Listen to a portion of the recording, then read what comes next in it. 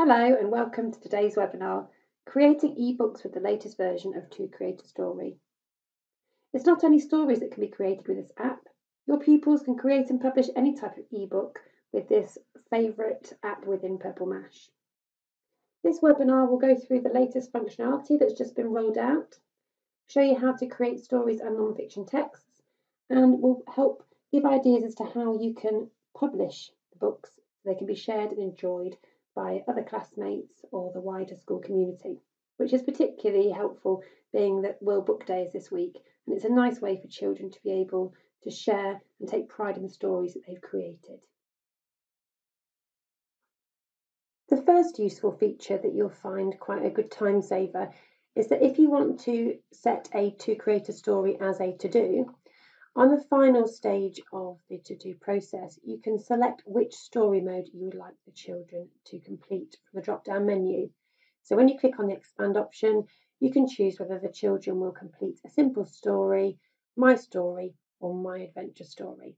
It will just help the children get started straight away with the level of story that you want them to create. Then within the app itself, there's been some subtle changes to each of the different story modes. The first one, the My Simple Story, children can still create their own images and animations, and they can write their story text at the bottom. You might notice that the space is now larger for the children to interact with. So the focus is very much on their story writing. Children will be able to skip to individual pages by clicking on the numerical value and typing in a specific page number if they want to jump straight to that. And then they can add extra pages by clicking on the arrow button. You'll notice that we've removed some of the additional buttons at the bottom to make it a little bit more streamlined, so the focus is on the story writing. Within the My Story and My Adventure Story mode, we've also made some changes to help usability and functionality within the app. So, for example, children can create backgrounds, they could import their own, and they can draw their own. They can also choose from a selection within the clip art picker area. And then they can clone this to other pages as well by using the copy page and the paste page options. What's also quite helpful as well is whenever children add new pages to their story, if they're not just clicking through using the arrow and they want to insert a page, then it'll ask them where they want that page to be inserted, after the page they're on or before the page they're on. So that's just quite helpful if they're wanting to edit and amend the story that they've created. Updates to the My Adventure Story mode of the 2Create a Story app include additional animation and editing features that you can now make use of. Just like the other story modes, you can insert your own backgrounds, and if I now wanted to add a sprite to that background, I might want a picture, in this case, see it's a picture of like a knight, someone who could guard the castle for me. So I can change the animation just like I could previously. I can make it move and totter around the screen. I might make it want to go left and right, for example. And I can make some additional sound animations as well. And I can record my own. If I just, for now, click the magic one, for example. I can also link it to go to other pages, to go back and forth. I'm just going to leave that for now as it is. And you'll see that my sprite now has the expand option to enlarge or shrink the size, which wasn't previously available. I can easily tilt without it being resized as well to make it appropriate for where it needs to be on the page. And you'll notice that when I click on the sprite, let me just click on it again, in the top right hand corner we have two little icons. So we can see there's a little purple person figure. That means that an animation has been applied to this sprite. And the little soundbite icon that's purple indicates that there has been a sound added to this sprite. These options would be greyed out if there were no sound or movement animations added. You can click onto these symbols here and it'll open up the animation options, and you can alter, remove and adapt as necessary. You can also click on the pencil icon and it will take you to the edit mode where you can make alterations if you need to. And what's quite a useful feature, and I'm sure the children, it will definitely save some time for them, is that you can clone the sprites really easily. So this little icon here will allow you to make multiple copies of the same sprite, and it will automatically apply those animations that were added to the first one. But you can then obviously alter and maybe remove the animation or add additional ones. Okay, so that can be used as quite a nice, powerful way that will hopefully bring the focus more into the writing, and the children won't be having to spend quite so long in adding the effects onto the different sprites they've made. Also, if I was to maybe create a fire-breathing dragon, and apologies for my drawing skills here, but maybe dragon, 4 legs quickly, just so you can see what I mean. Here, I've got a drawing that obviously I've used the painting tools to create, and this I can apply animations to just like I could in the My Story mode. But what's quite helpful is at a glance you can see the sprites are the ones that have got this deselected area here, and then I have my animation that has been added as well. So it's just a quick reference to show which ones can be edited and manipulated quite well using the animation features.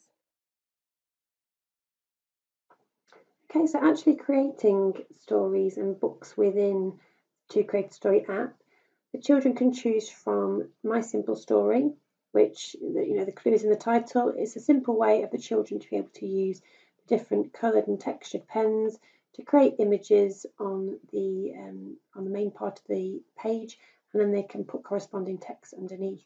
So for example, if the children were doing all about me as a topic, they could draw a picture of what makes them happy, and they could write in the box, I am happy when I play with friends. And they can apply animations to the images they've drawn by clicking on these options on the right, so they can preview what their picture will do when they add the different animations to it. If I choose the expanding star option and press OK, then the children can play that book as to how it will appear when the page is turned, and they can see their animation being applied, which is quite nice. Also, children can add sound effects within the Simple Story option. So you can see they can choose from different sound effects, for example, applause, bangs, chimes, boings, and so on. Children can create as many different pages as they like. Their book can be as long as they like. Okay, they can undo any changes they've made by clicking on the undo and redo options as well. It's a nice way just to be able to come up with their own content and have the corresponding image that matches. When we have the My Story option, similar to the Simple Story, there's a space to put an image and to put the text. But you'll notice here that we can actually import a background, which can be quite useful to help think about scene setting and descriptions. So when you click on the background option button, children can either draw their own in this space here using the tools on the left, or they can take a picture, take a selfie, they can copy an image and paste, or they can choose from the clip art library as well. So you've got a nice bank of some good story starter backgrounds that the children can choose to use in their stories, or they can upload a file of an image that maybe they've saved from somewhere else. If I press OK now, then that could be the background, and the children could then draw maybe like a dragon. That's going to be like a red dragon on this picture. Excuse my artistic skills. And then they can colour it in. They could add different colours and layers. At the speed, I'll just do a big, looks a bit like a red ferret here, doesn't it? If I add that here, I could maybe pop yellow eyes. And if it is going to be breathing something like fire, if it's a dragon, I'll have something coming out of its mouth like this. Okay, so here I can apply some animations again to my picture that I put on, and I might want it to move across the page like that. It could rotate, it could split in half or move side to side and so on. So whichever one you're wanting to use, the children can experiment with that. We also have the record option. But this time there's now the option to record a voiceover.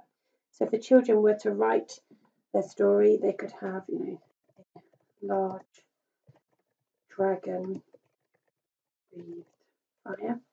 They could either record a sound effect, or they could narrate their story for somebody to listen to. So if they're creating a story for a friend to be able to follow through, they can record the large dragon breathed fire. They can preview that as well. But if they click on the play option, the large dragon breathed fire.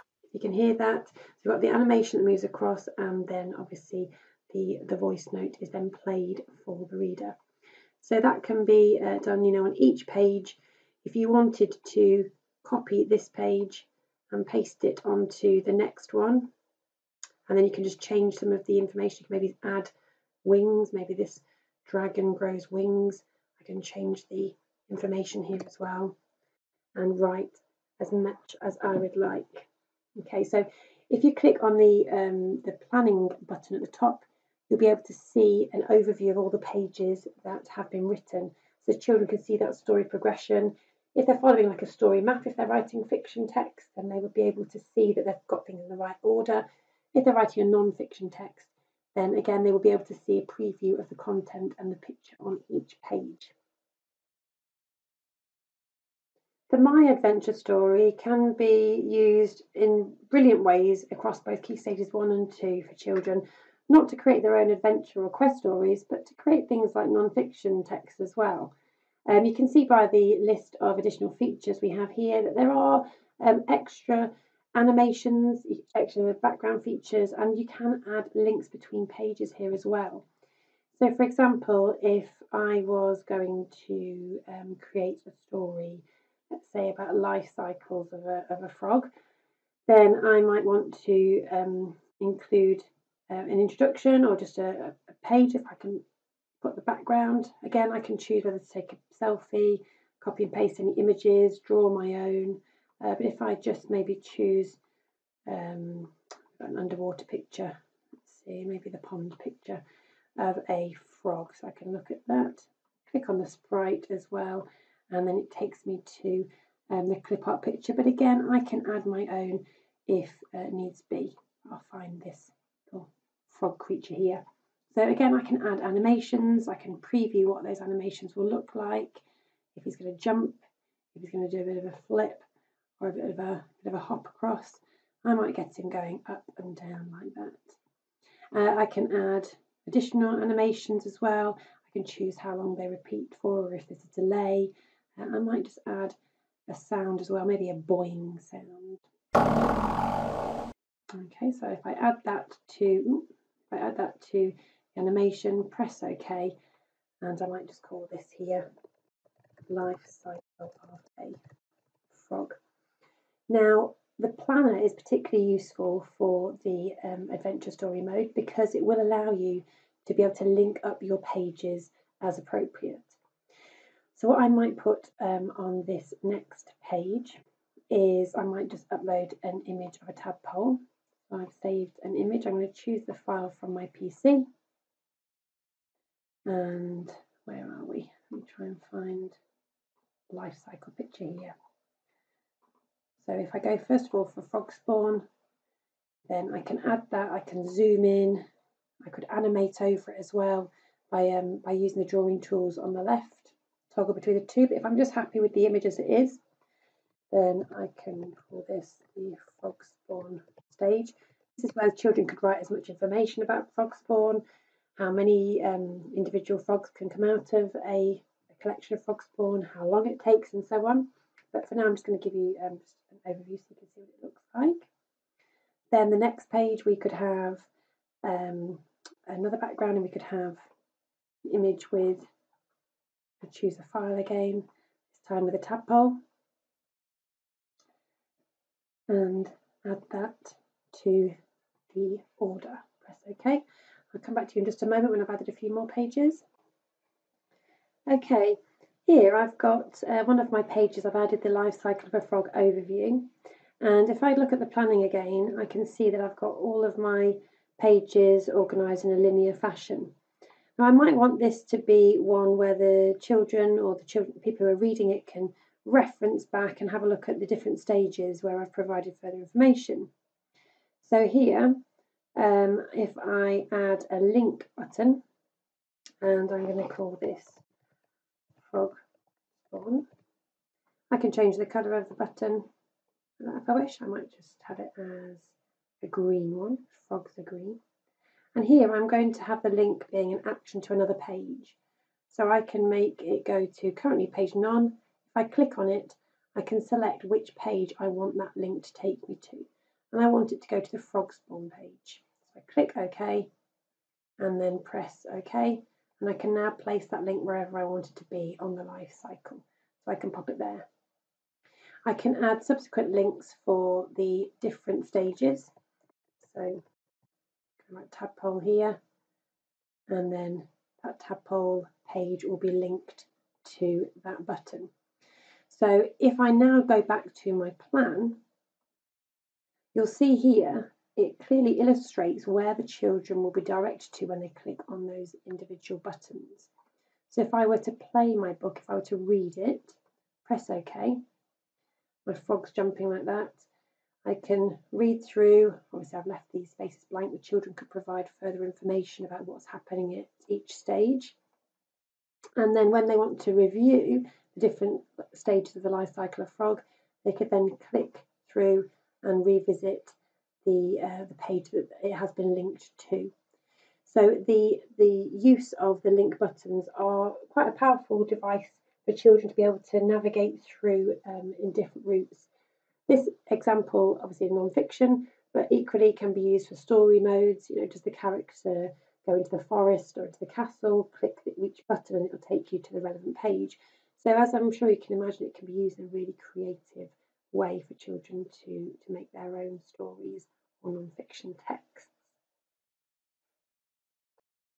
A great way to give children a purpose for writing and creating their own books is by sharing it with others. And a great way of doing this is creating and sharing to a display board. If you haven't done one of these before, you can click on the sharing button on the top and select the cog icon. You can see here I've created one called World Book Day 2021. Seeing as it's only a couple of days away, it'd be a great idea for the children to be able to share their stories for each other to read. If you want to create your own display board, click on the cog icon, and you can create a new one by clicking on the green and white plus icon. Now the one that I've made, the World Book Day, is right down at the bottom here. And if I want to create one or edit one, you'll see you have these options. So you can give your display board a name and a description. You can add an icon if you wish by clicking on the pencil option. I just downloaded a picture, a stock image of the World Book Day icon. You can choose whether you want to hide people's names, but if you're wanting to share this for helping install pride in children, I'm sure they'd really like their name to be viewed, but that's up to you and your school policies. And also you have the option to hide names.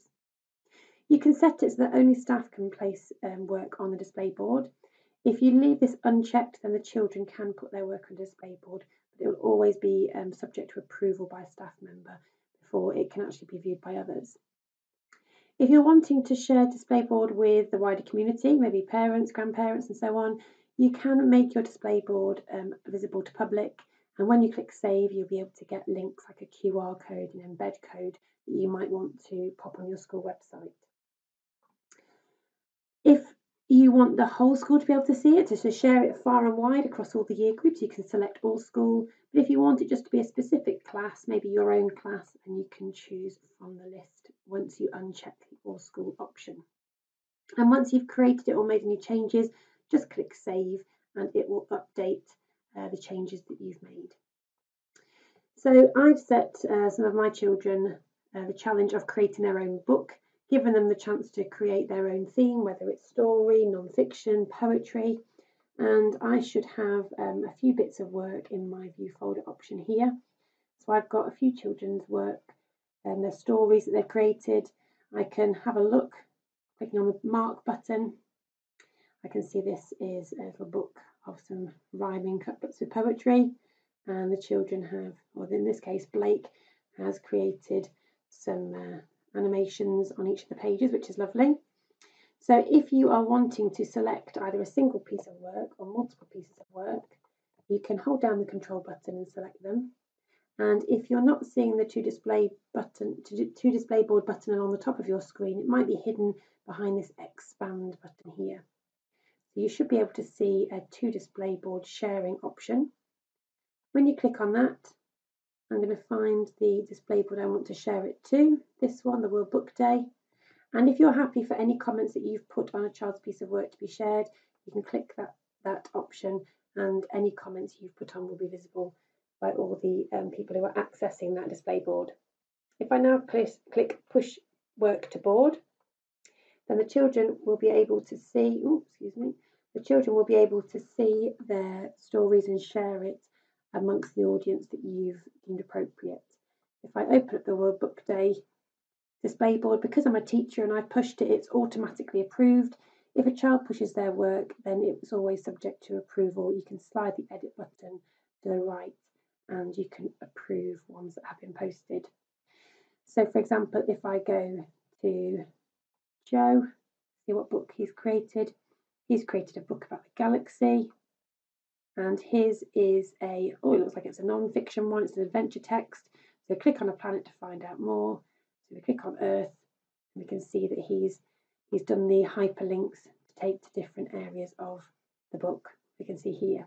Now obviously this is just demonstrations, these pages haven't been fully created yet, but this gives you a chance to see how it would appear for other members of your class or wider school community to be able to read each other's lovely work.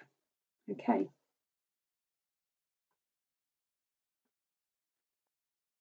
Okay, I hope today's webinar has been useful for you and given you some ideas as to how you might use the 2Create a Story app with your class. With World Book Day being just a couple of days away, it's just a nice way to be able to share and encourage a love for story writing and creating books, non-fiction books with your learners whilst they are working from home and learning from home.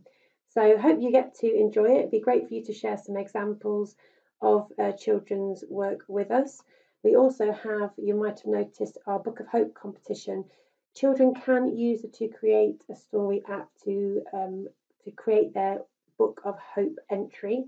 More information can be found when you click on the link in the feature panel on the home screen. So if anyone is entering the competition, the best of luck, and I hope you enjoy using the 2Create a Story app with your children. Thanks for your time. Happy purple mashing.